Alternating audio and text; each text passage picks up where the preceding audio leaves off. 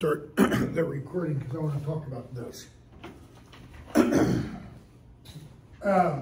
For the remainder of the semester, and I'll try to send this out today. According to what's on the original syllabus, right, what was assigned for November 2nd, 4th, and 7th, that's what we're going to attempt to do today. We're not going to get all these poems done. The rest of the section for the terms and stuff, such about poetry, we're not going to go through, just go through it on your own. Again, if it's in bold print, know what the term means, right, for those sections. So, for today, we're going to do the poems, To the Virgins to Make Much of Time, To Its Coy Mistress, Author to Her Book, Valediction Forbidding Mourning, My Last Duchess, Crowd's Grandeur, Jabberwocky, Shall I Compare Thee to a Summer's Day, and My Mistress's Eyes Are Nothing Like the Sun. We're not going to get through all of those. We're going to try. We'll move things to Wednesday if we have to. Then on Wednesday, what was assigned originally for November 9th and 11th, that's what we're going to do Wednesday. That is Ode on a Grecian Urn, Ode to the West Wind, Acquainted with the Night, Road Not Taken, and Stopping by Woods on a Snowy Evening. For Friday, we're going to do the 2 days, 14th and 16th. Scarborough Fair, Kubla Khan, or Vision in a Dream, Pied Beauty to One Who Has Been Long in City Pit. And for the Scarborough Fair, you've got also a link to the lyrics by Paul Simon that he and Art Garfunkel recorded back in the late 60s, their version of Scarborough Fair. Also, Passionate Shepherd to His Love, Nymph's Reply to the Shepherd, and you've got a link to that poem in The Lamb and the Tiger. Those are for Friday. We're not going to have class next Monday because more than half of you are not going to show up anyways. I just know that's going to be the case, so we're not going to meet. That's the Monday of Thanksgiving week, which is the 22nd. So we're not going to meet then. Monday the 28th, 21st then. Monday the 28th, 1, 2, 3, 4, 5, 6, 7 poems. We should be able to get all those done. My Heart Leaps Up through Batter My Heart. And then the last day of class, Wednesday the 30th, 1, 2, 3, 4, 5, 6, 7 or 8 poems. And a couple of those are available via the links that are on your syllabus, okay? Some of the links that are on here, for example, on the syllabus for November 16th, we're going to read Christopher Marlowe's The Passionate Shepherd to His Love, and then we're going to read Christopher Marlowe's Passionate Shepherd to His Love, and then we're going to read Sir Walter Raleigh's Response. Okay, and that's the one that you have the link to. On the last day of class, you're going to read the Dover Beach by Matthew Arnold, and then we're going to read Anthony Heck's parody response, The Dover Bitch. Okay, just change one vowel. So, for today, turn to page 645.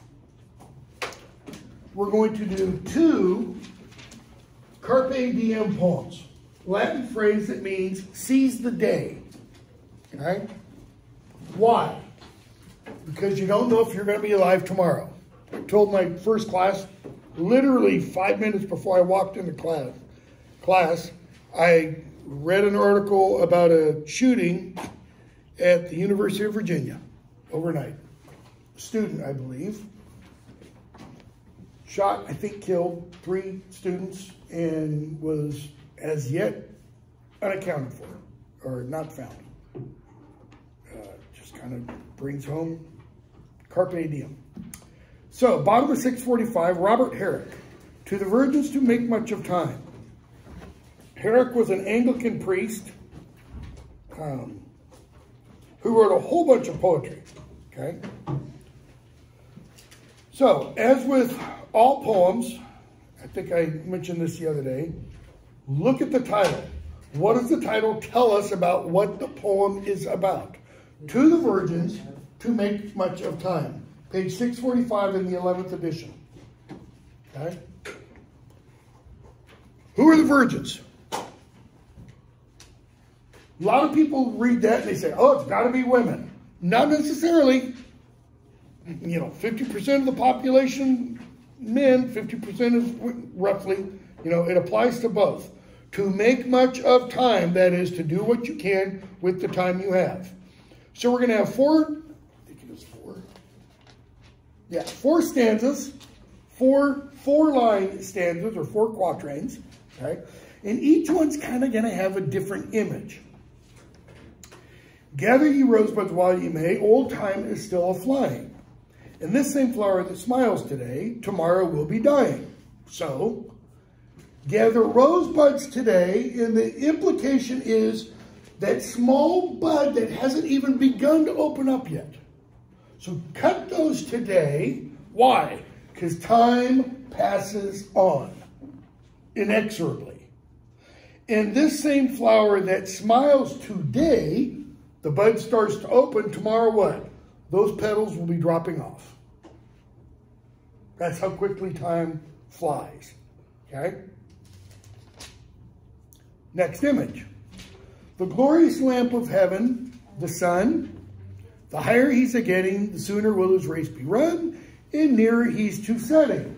So, sun rises in the east, it sets in the west. Once it reaches its PM, its prime meridian, what's the sun essentially done? Is it going to get any higher? Nope. So whether it slowly sets like that or just boom, it doesn't get any better is the point. It doesn't get any brighter. Darkness comes at that point, right? The higher he's a-getting, the sooner will his race be run. Okay, second image. Third image. That age is best which is the first, when youth and blood are warmer. But being spent, the worse and worse times still succeed the former. Page 646. Okay? So, that's talking about us. That's not talking about the sun out there. And it's not talking about a flower. That age is best which is the first, when youth and blood are warmer. You're in the best age of your life, according to that line. Why? All of you, I think it's safe to assume, are in your early 20s. I'm in my 60s. Okay? Your youth and blood are warmer. Your blood is like the liquid in this bottle. Okay? Highly fluid. My blood, according to this poem, is like bacon grease after it's been sitting for an hour. What's it do? It congeals. It hardens. It's no longer nearly as fluid as that. You turn the pan and it will slowly drip out, but it'll take a while. But being spent, that is, that age and youth and blood, but being spent, the worse and worse times still succeed the former. What's the speaker mean by being spent?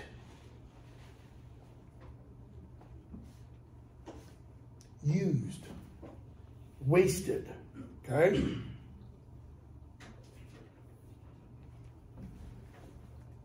So the speaker is suggesting, once your youth and warm blood are past, what is the next day like?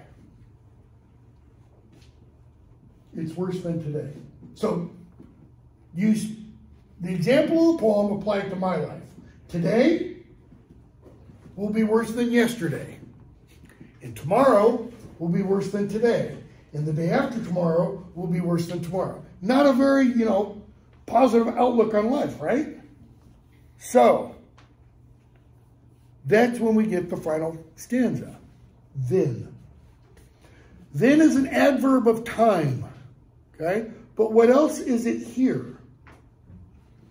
It's like a conclusion. Therefore, thus, be not coy, but use your time and while ye may go marry. What does the word coy mean? We don't use that word very much today. In fact, I don't know that anybody uses it at all, and we don't see it written much. But 100 years ago, it was used all the time. Even 30 years ago, it was used more than it is now. Who does coy usually apply to? Take a guess.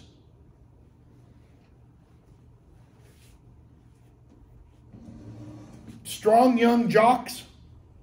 No. Women. It is almost always applied only to women. Okay?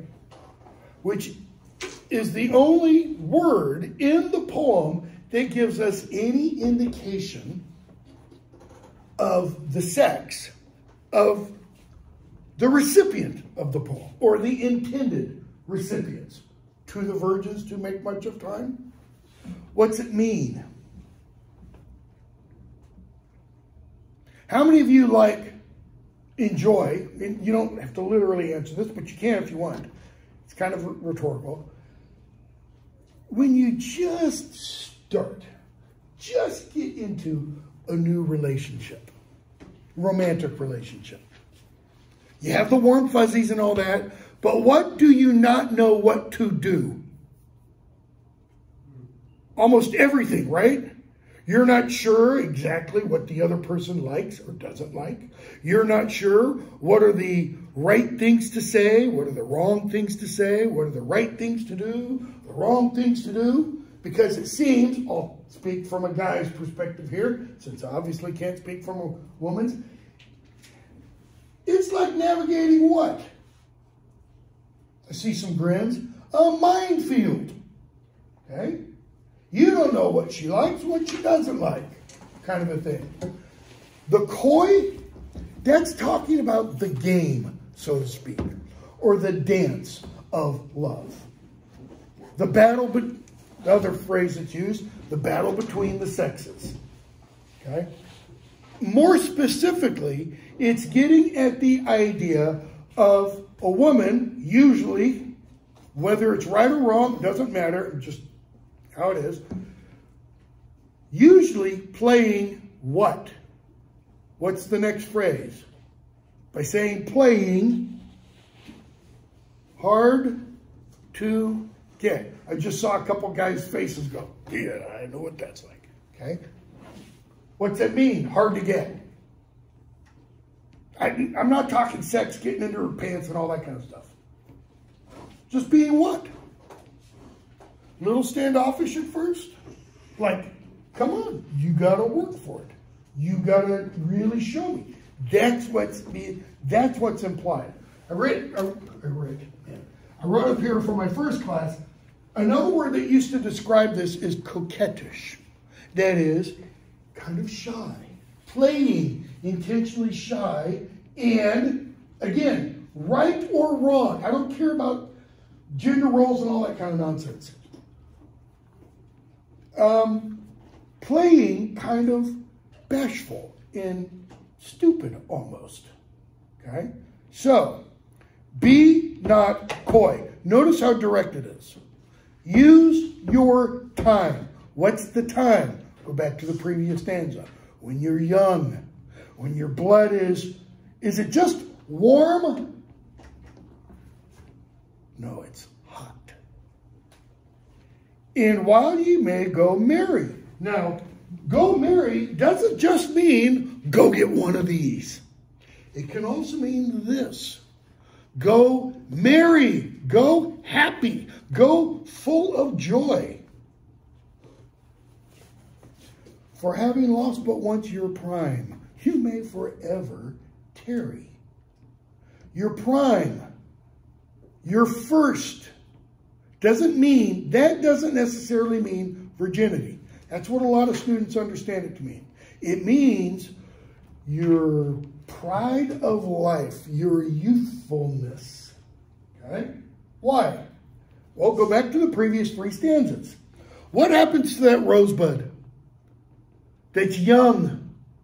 It's full of possibility, right? And that bud starts to open, and what's going to happen metaphorically the next day? It's dead. Why do you give, sorry, shouldn't even say that, my own background, okay? My wife and I were dating. Wasn't my wife then. Old-fashioned, traditionalist, stodgy me. I give flowers. Why do men, some, give women flowers? Why are red roses the biggest thing on Valentine's? Why not give her a bag of socks? What are more practical? Right? I mean, socks keep your feet warm. Roses, they die. The petals all fall off. Unless you give her plastic ones, ooh, that'd go over really well, wouldn't it? Yeah. Why? Because they're young, they're beautiful, they're soft, they're silky. Okay? What's his point? Having lost but once your prime, you may forever tarry. Every one of you, whether you consider yourself handsome, attractive, ugly, doesn't matter. Every one of you is different than me, not only in age and sex and, you know, all that kind of stuff, but what else? For lack of a better phrase, all of your complexions are different than mine. Why? Because you are young. What's going to happen to each of you? Okay, I shouldn't go that far. Maybe some of you have really, really good genes. Not these kind. Or maybe some of you know a really, really good plastic surgeon. So that when you turn 60, you're not going to look 60.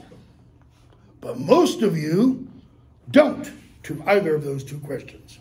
And by the time you hit, my daughter's turning 30 next week. I'll use her. By the time you turn 30, how many of you think of 30 as being old? 40? 50? I joke with my siblings, I'm the youngest, and say, because they're all like, oh, we're middle-aged. I'm like, you're not middle-aged. You're old. Face it. You're in your mid-60s. You have 20 years maybe. Middle age is in the middle. You're on the down, you're, you know, here. This is death kind of a thing. His point is, what? You lose your prime. You lose that youthfulness. You lose that beauty, that handsomeness, and what? You may forever, what does the word tarry mean? Wait. So what happens if you don't use it? Your beauty, your sex appeal, your attractiveness. What happens if you don't use it while you have it? You lose it. How likely is it you're going to find a quote-unquote mate or someone to mate when you're 70 and old and wrinkly and saggy and not likely? That's the point. So, go marry. Go what? Have fun. Do it now. Because you might wake up tomorrow and it's 70 years later and you're thinking, why didn't I? You know, when I had the chance. Okay? To its coy mistress. Second Carpe Diem poem. I'll warn you right now, this one has an absolutely disgusting image. Yes, page 647 in the 11th edition. In the 10th, page 814. The absolutely disgusting image, sorry ladies, it's about you. not about the men, okay? Or, well, kind of is, but you'll see it when I explain it. The poem's written in 3 stanzas, all right? It begins with a question, and the question is a subjunctive. It begins with a condition, right? And then we're going to move to the future, and then we're going to move to the present, to the now. So, had we but world enough and time, this coyness lady were no crime. There's that word coy again, but it's coyness. So, had we but world enough and time, this coyness lady were no crime. What's the implication? A subjunctive always introduces a condition contrary to fact. What's the fact? We don't have world enough in time, right? Those 3 students I mentioned at University of Virginia, they thought they had time, and then somebody gunned them down last night. I don't know, pretty sobering. I mean, what a downer. Way to start the day. So this coyness, this, to use the language I used before, is playing hard to get. Because what does playing hard to get imply? I can play for a while, right? I can, throw the bait out, dress one way or another. Again, and this can be male or female. It doesn't matter, really. Okay? I can throw the bait out, attract someone, reel that person in, and then do what? Let the line go slack again, so they go farther away, and then reel back in, and just keep doing that back and forth. We would sit down and think which way to walk and pass our long love's day. Do any of you ever remember, did you ever have a time when you were a kid, like a, prepubescent kid with friends, middle of the summer, like late July, early August, and you sat around thinking, what do you want to do? I don't know, what do you want to do? And you literally, I did, wasted an entire day not doing anything. That's what the speaker is saying. We would sit down and think which way to walk and pass our long love's day. Should we go right or should we go left? And we would waste the day. Another image. Thou by the Indian Ganges, the Ganges River in India.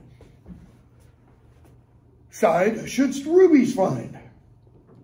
I by the tide of Umber would complain. Umber is a river in northeastern England. And he says, I would sit there and I would complain. It doesn't mean sit there and whine and mope and bitch about life. It means write love poetry. You'd be over there by the Ganges and I would write about my love for you. If we had world enough and time. Okay? I would love you 10 years before the flood. What flood? Notice it's capitalized. What famous flood can you think of? Noah's flood. When did Noah's flood occur? I don't mean when. Give me an exact date. Like the 9th or 10th chapter of the book of Genesis.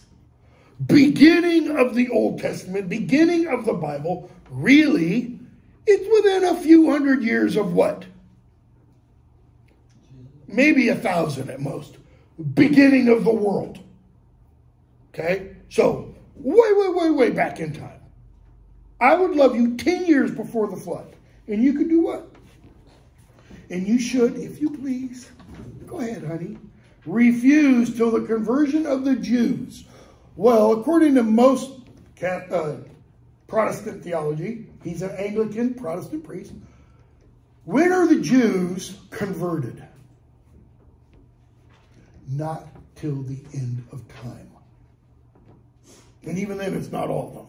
144,000, according to traditional reading of the book of Revelation. So, from 10 years before Noah's flood to Jesus coming again in glory, you could go, no, I don't want to. And I'd be, that's cool. Why? Because we have all the time in the world. My vegetable love should grow vaster than empires and more slow. All that's meant by vegetable is slow growing. Plant a pumpkin, plant a squash, plant a watermelon. They take 3 to 4 months to grow and produce ripe fruit. Very, very slowly. So, and his vegetable love would grow vaster in empires and more slow. And then he uses the new image. He's going to start cataloging her beauty, kind of. Okay? 100 years should go to praise your eyes and on your forehead gaze. I think that's 100 for the eyes and forehead together. I could be wrong. It could be 100 for the eyes and 100 for the forehead. Okay? 200 to adore each breast.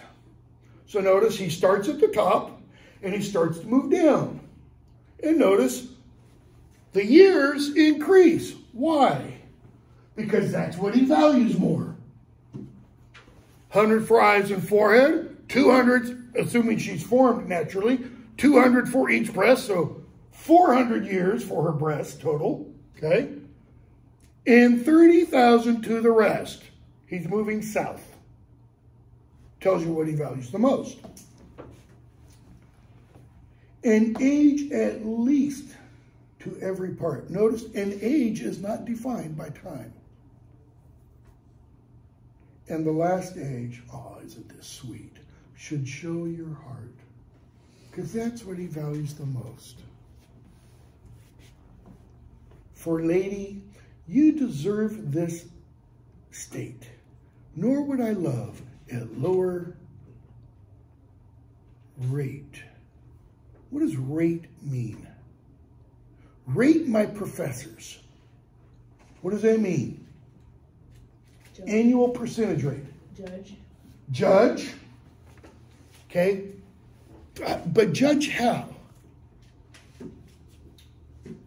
What do you do when you rate your professor? Whether on that website or like, you're going to get an email sometime in the next week or so about doing classroom evaluations. Do it on your phone, do it on your computer, whatever. What do? You select numbers, right? 4, 5, 3, 1, 0, whatever, okay? Those are rates. But here, it's like an economic term. Honey, you're worth at least 50. Yeah. That introduces bad thinking, in my opinion, okay? I don't know, maybe you like it. So how does the stanza end? He ends with that. And then we get the second stanza. But always indicates some kind of contradiction, some kind of contrast. But at my back I always hear time's winged chariot hurrying near. Notice time is doing what? It's hurrying, it's near, it's catching up. What happens when time catches up with you? You die. So, he hears time's hurrying chariot, so he's trying to move faster. And yonder all before us lie deserts of vast eternity. It's meant to rhyme, all right? How many of you think of eternity, if you think of eternity at all? How many think of eternity as the Sahara Desert? Or the Mojave Desert, Death Valley, dry, dead, scorching hot. Most people, this is a generalization, most people, when they think of eternity, they think of it in terms of a place, heaven or hell. Which of those descriptions, dry, desert, scorching hot, is one of those locations? Amaya's going, that one. It's hell, right? You don't think of heaven, I don't know, unless you're a Bedouin who lives in the middle of the desert or something. Think of heaven that way. Yonder before us lie deserts of vast eternity. That kind of implies eternity is what? Dead. Dead.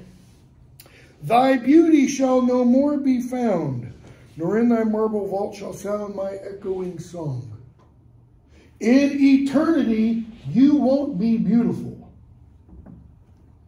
Nor in, what's her marble vault? What's that referring to?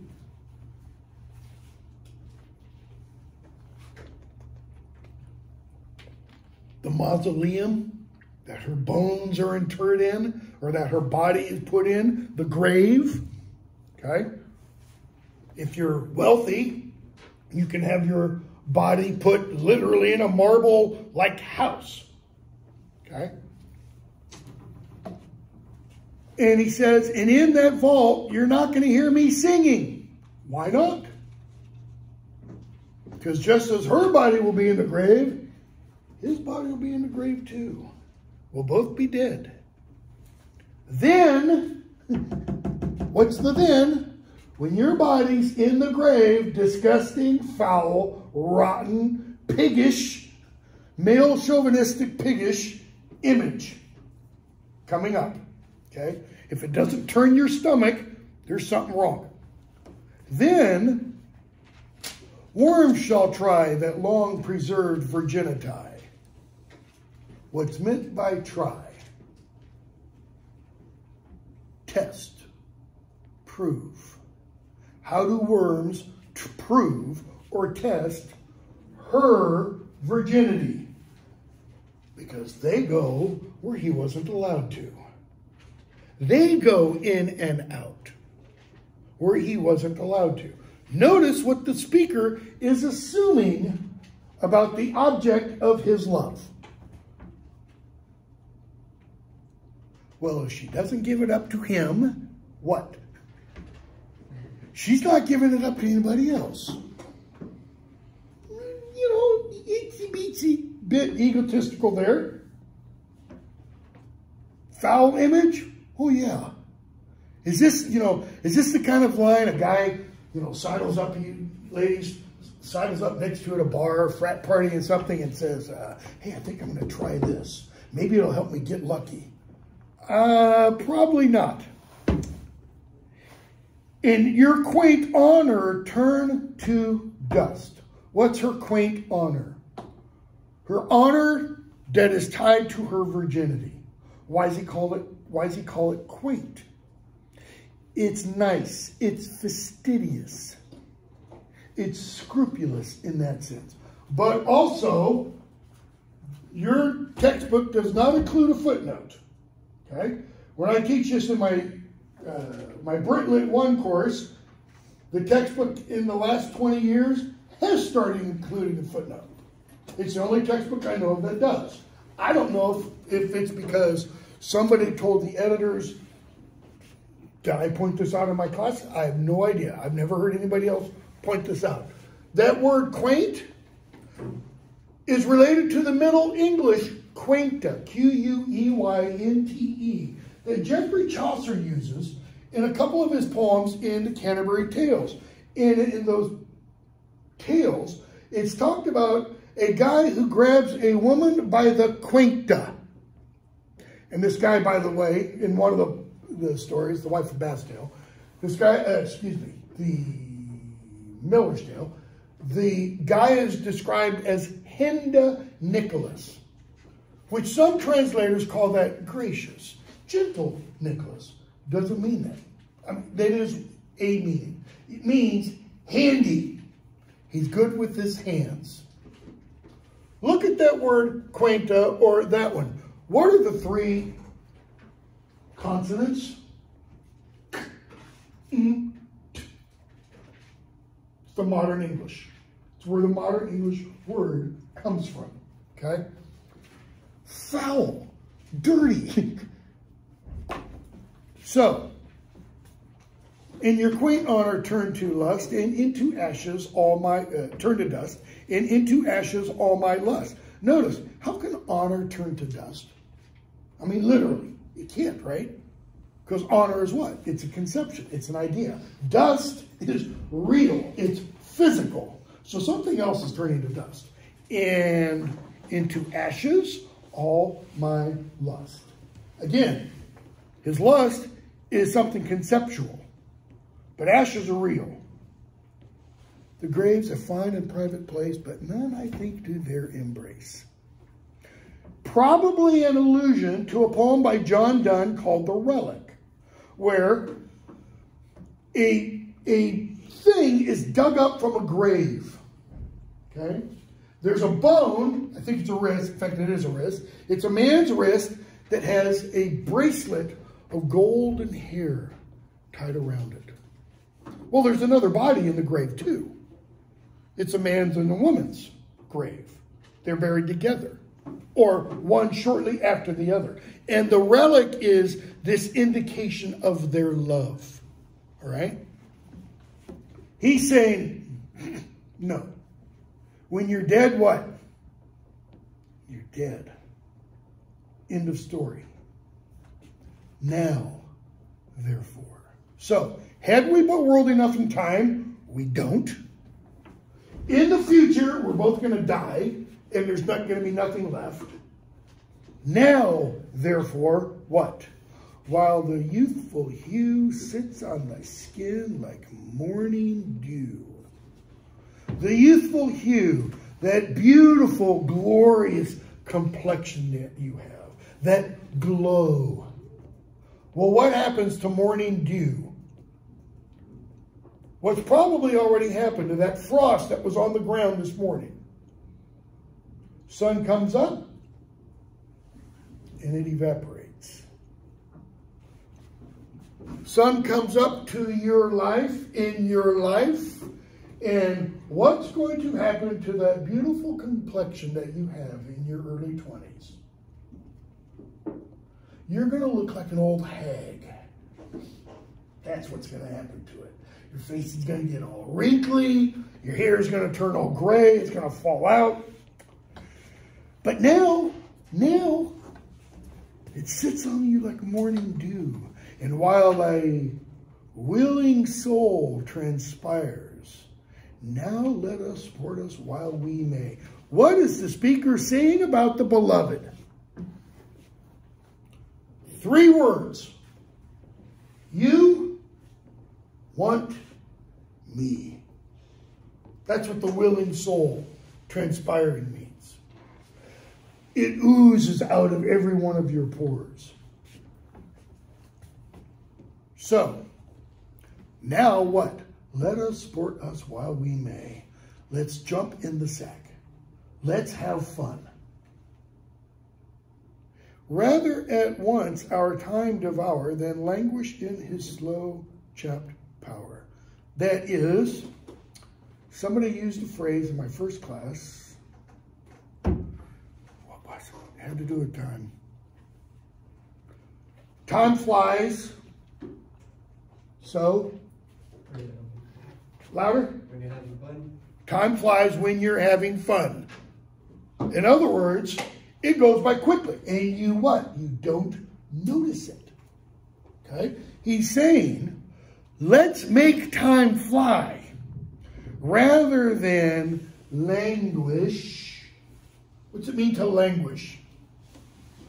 To lie in pain and agony and moaning and complaining in time's slow chapped power. How many of you have ever been really sick? I mean, like near deathly ill. Time, when you're like that, it just, rather than going tick-tock, tick-tock, tick-tock, it goes tick-tock, tick-tock. It just really slows down. Now, he says, let us roll all our strength and all our sweetness, now let us sport us while we may, and now like amorous birds of prey, rather at once our time devour. Birds of prey? He's comparing love to eagles and falcons and kites and hawks. Isn't that a flower? Birds of prey? Isn't that a flower? Bird of paradise is a flower. I've never heard of a bird of prey. Bird of paradise. I mean, I knew that's like a weird when it comes up and has. As a stalk and has like a. Beak looking thing? Yeah. Yeah. Birds from Miami. Not stork.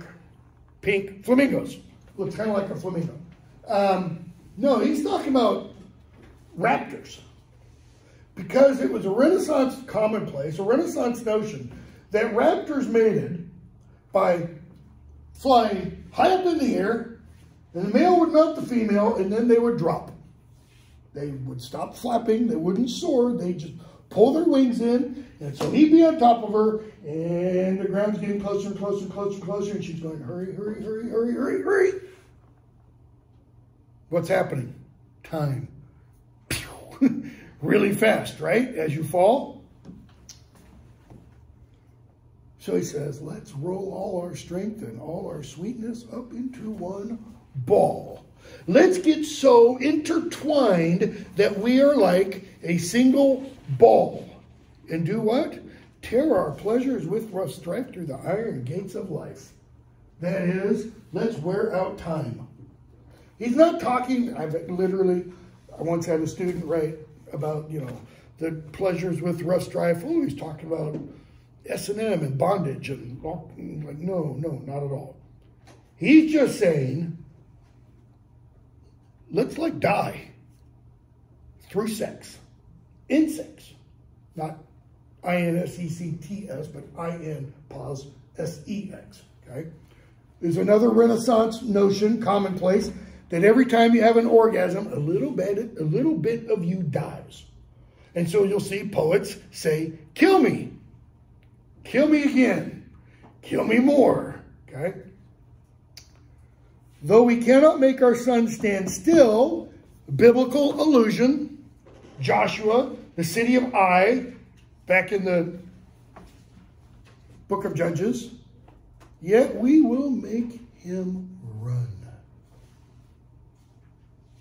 We're going to get so busy, we're going to make the sun have to work to catch up to us. Okay? Carpe diem, right? It's really seize the day, seize the time while you can. Go from there to a very, very different kind of poem. 692, the author to her book. Okay? This is in the section on metaphors. The author is Anne Bradstreet. The book, I think there's a little introductory comment. Yeah. The book is her first volume of poetry. This is the bottom of 691. Titled The 10th Muse. Okay. Published by her brother-in-law in 1650 without her knowledge. All right. If I remember the story correctly, he took, say this is a manuscript, okay? He took a manuscript copy of her poetry, like a blank book, and she's filled it with poems.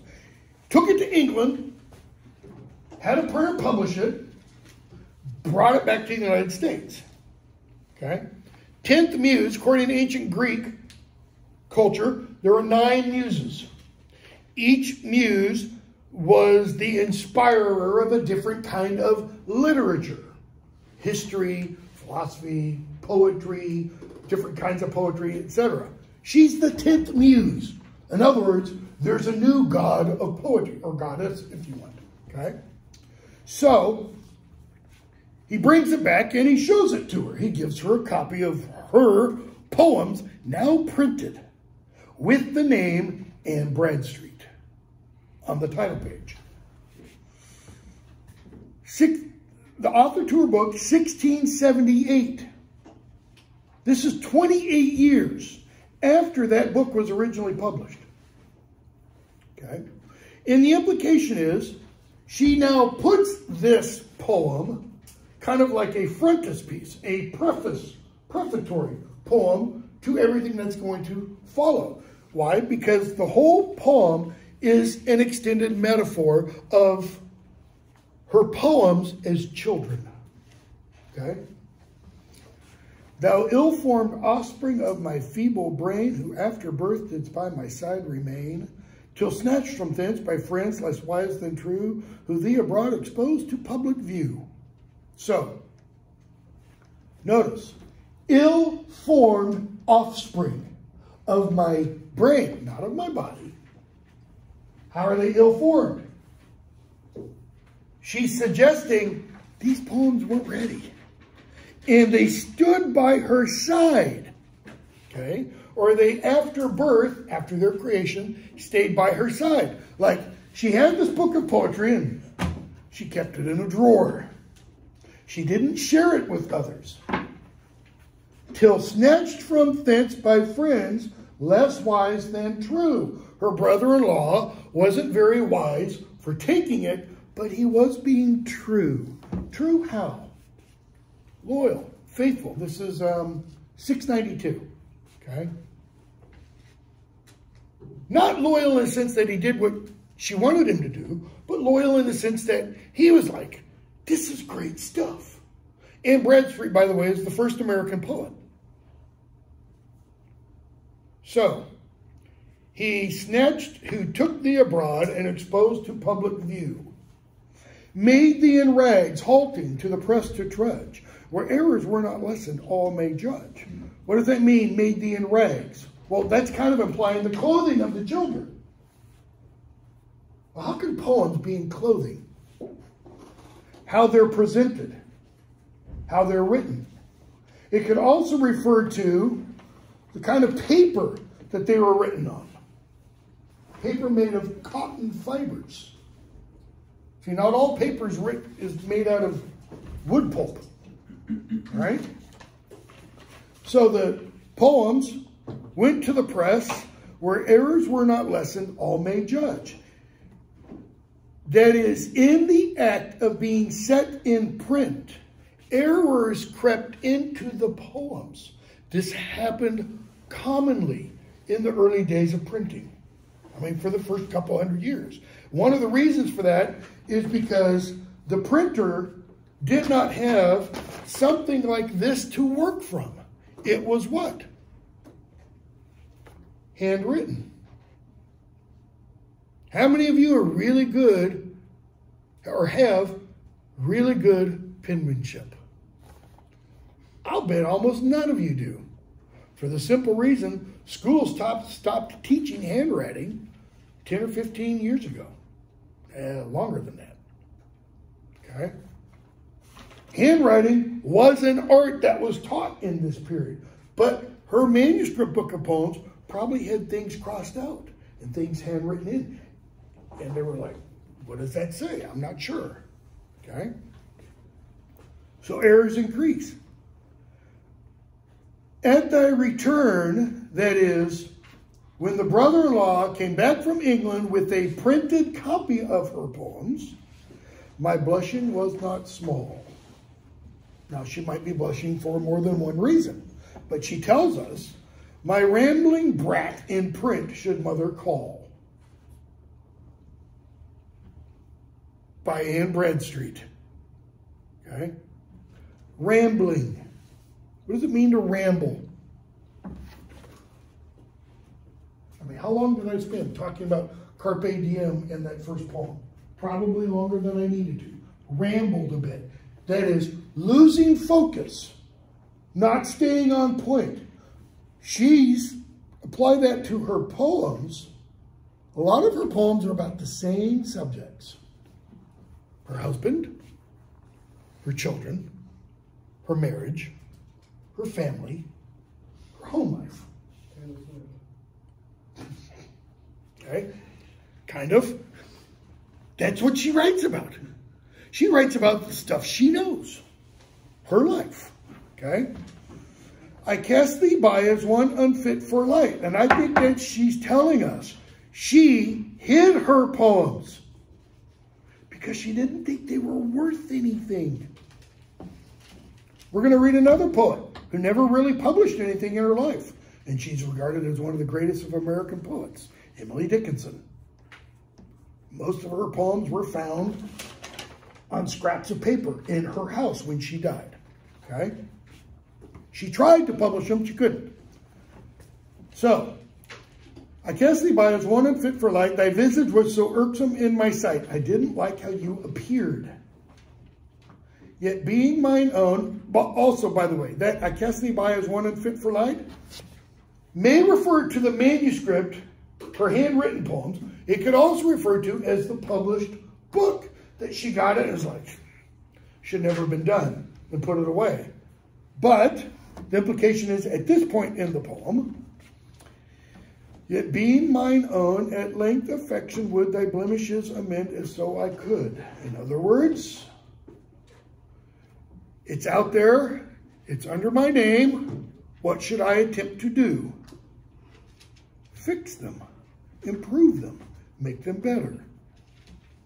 I washed thy face, but more defects I saw, and rubbing off a spot still made a flaw. Did you ever have a time in school, you're taking an exam or something, and you keep making the same error on the same spot in the page? And you erase and erase and erase, and you rip the page? Anybody ever do that? Math test, all the time. I stretched thy joints to make thee even feet. What? Even feet. Okay, notice I stretched thy joints. Like one leg is shorter than the other. So she wanted the feet to be even. She's using feet in what sense? Metrical foot. Okay? In a line of poetry, the line of poetry has a certain number of feet. That is, rhymed and unrhymed syllables. A rhymed and unrhymed syllable is one metrical foot.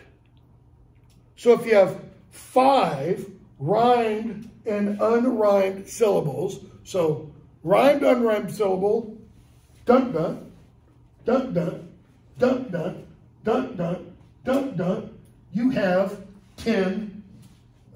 5 feet, okay? 10 syllables. Iambic pentameter is da-da, da-da, da-da, da-da, da-da.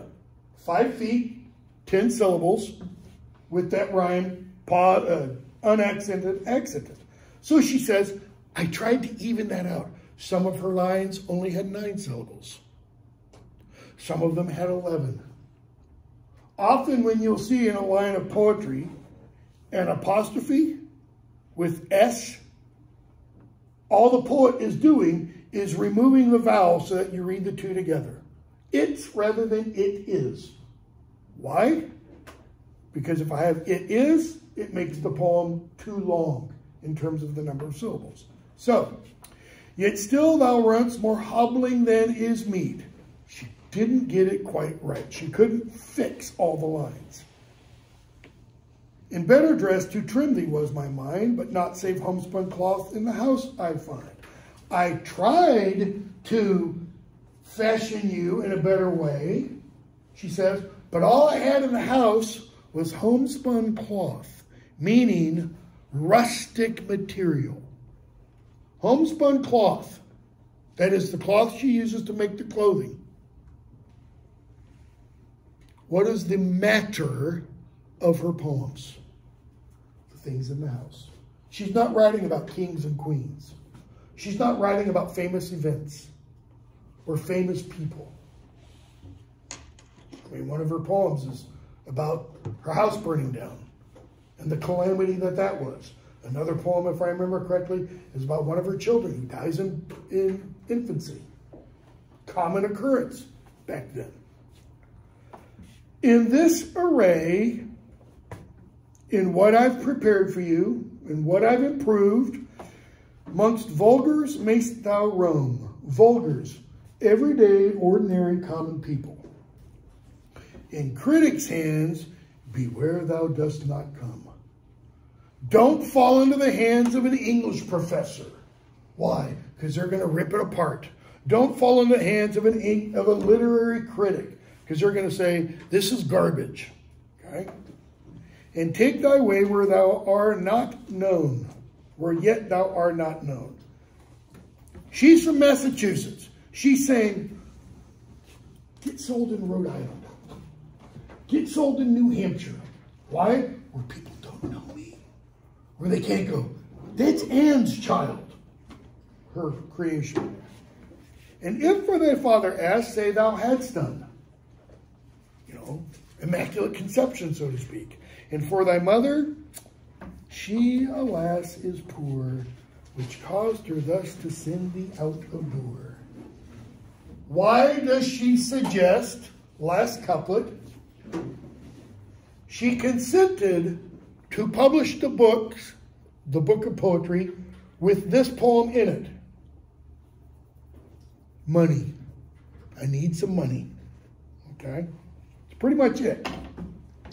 Go from there to, time, we don't have time. A valediction forbidding mourning. We'll do a valediction forbidding mourning on Wednesday, along with the other poems for Wednesday. We're not going to get them all done. Everything that's on the syllabus will show up on exams and quizzes. Don't forget, drama exam due tonight.